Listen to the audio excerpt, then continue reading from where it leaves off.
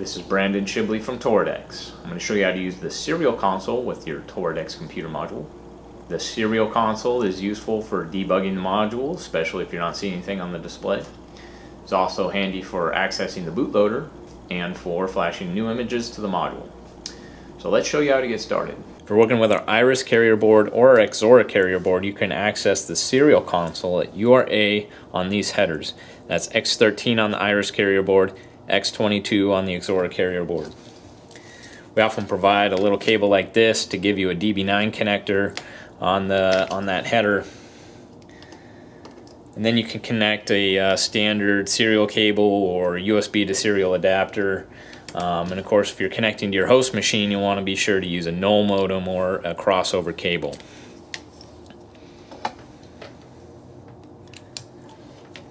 Now, if you're working with one of our evaluation boards, you can access the serial console on URA at the bottom DB9 connector here, or via the USB connector here, which has an onboard USB to serial converter.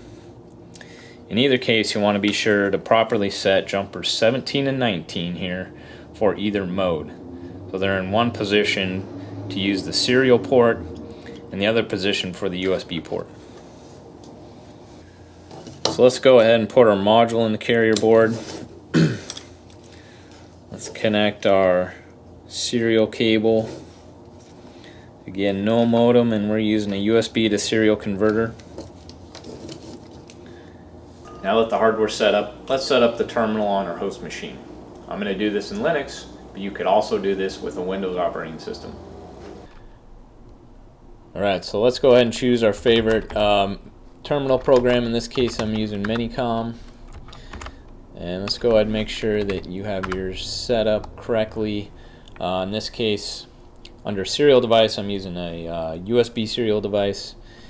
Just go ahead and enter whatever's correct for your host machine setup.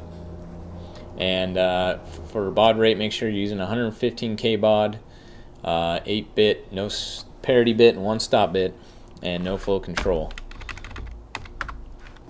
Now I'm going to start with a Windows module here. This is going to have eBoot as the bootloader. Go ahead and power this thing on.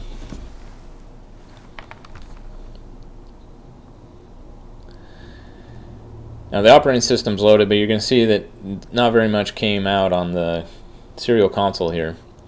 And that's because by default the bootloader is not outputting very much information on the serial console. Now if we hold down spacebar and reset the module, we'll enter the bootloader. This is eBoot, and we can hit X to go into the command prompt. We type help here, and we'll see some of the commands available to us. If we type set, we're going to see some of the bootloader config parameters here.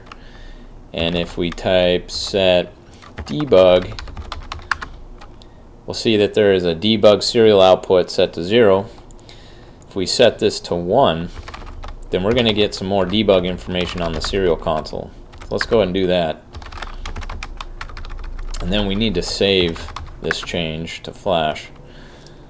And of course, from the bootloader we can change a variety of other parameters here, but for now, let's go ahead and just see what we get when we enable debug output on the serial port. I'm going to go ahead and reset the device, let it load to the OS.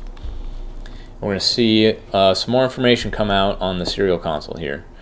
And so this is a great way, if you're having any problems booting the module, it's a good way to see if the OS is experiencing any trouble here with the debug output.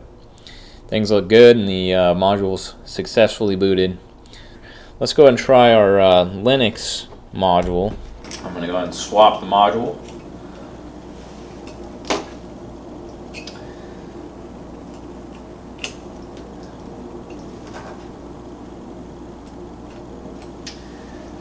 I'm just going to go ahead and let this boot. Here you're seeing a lot more output, and that's because we have the entire Linux console by default is going to the serial port here. So you can actually, you're going to see all the output from the kernel and system startup, and there's a full system terminal available here, so we can actually log into the computer and use it over the serial port.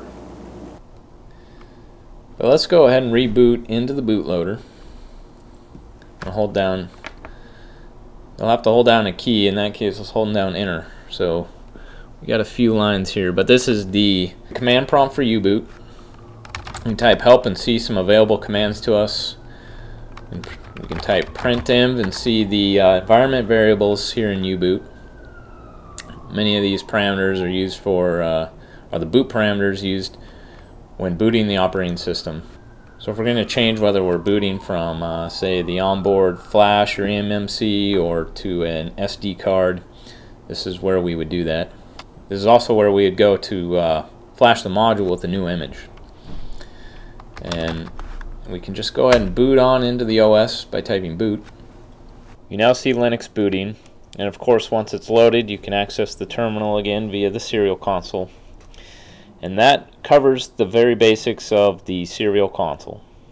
For more information on how you can utilize the serial console with your Toradex computer module, visit our developer website, developer.toradex.com.